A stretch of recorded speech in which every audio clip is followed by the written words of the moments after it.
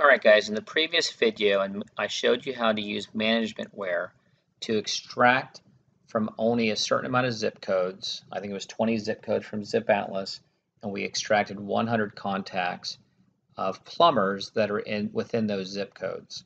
And this is the resultant Excel file that we have.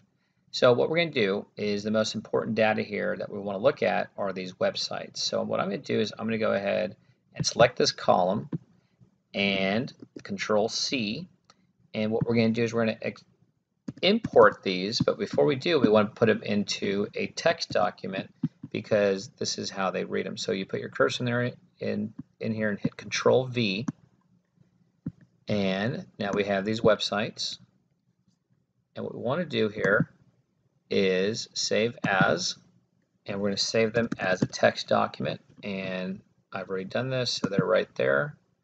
Save. I'm going to say replace it, no problem, but here they are. And we're going to go ahead and import them into Scrapebox. Now, if you don't have Scrapebox, it is probably one of the, I would say, the best scraper out there. And if you're very serious about becoming an internet marketer, or you are an internet marketer, you should have Scrapebox as part of your toolkit here. So what we're going to do is we're going to import these, and we're going to import and add to the current list.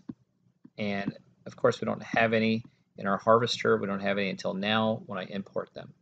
But now that they're imported, what we want to do is we want to go ahead and trim these to the root. Now, by trimming to root, that means anything after like .net or .com is going to be taken off. So we're going to trim to root, and you can see how it cleans them up. And next, what we want to do is we want to remove any duplicate URLs. So we started out with 100, and now we only have 79.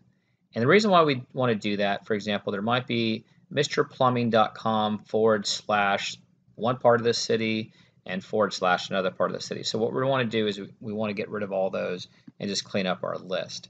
So now that we have a cleaned up list here, what we want to do is we want to go to our add-ons, and these are free add-ons from Scrapebox. You can they have several different add-ons.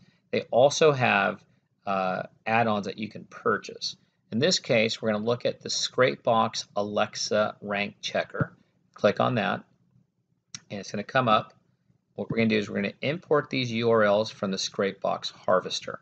Now, all that did was move these URLs on this window over to this window. And what we're going to do is we're going to go ahead and start.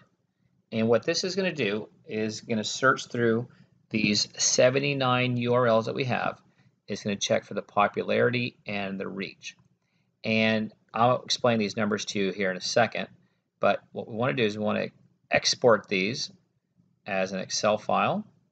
And we're going to go ahead and take a look at these. I'm going to just name these Chicago _plumbers _ and I'll just say clean, because we're cleaning them up. We're actually looking and filtering these websites, and we're going to look to see which websites actually have traffic coming to them.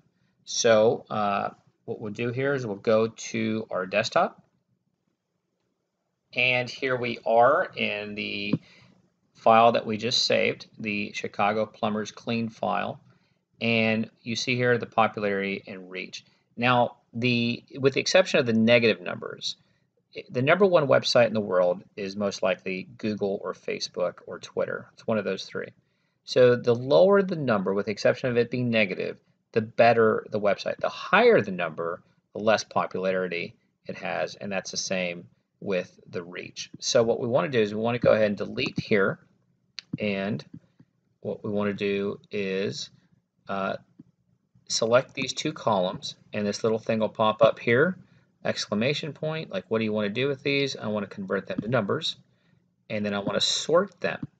So I'm going to sort them from smallest to largest, and you can see all these -1s. So what this means, and eventually it'll get better, but I'll explain this here by just showing you these two here.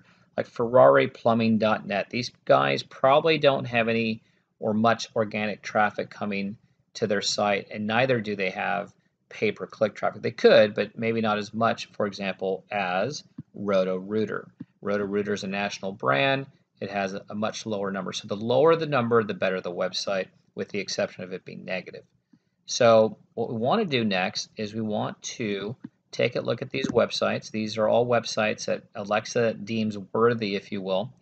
And we want to go ahead and explore them. In the next video, what we're going to do, I'll take this one here. In the next video, we're going to take Jim Wagner Plumbing, and I'm going to introduce you to the next marketing tool, which I call SpyFu. And we're going to explore Jim Wagner Plumbing to see what kind of paid traffic they have coming to their site, what kind of organic traffic, and so forth. So at this point, I'll go ahead and pause this video, but I really appreciate you guys reading my blog, and I'll continue providing you guys great information.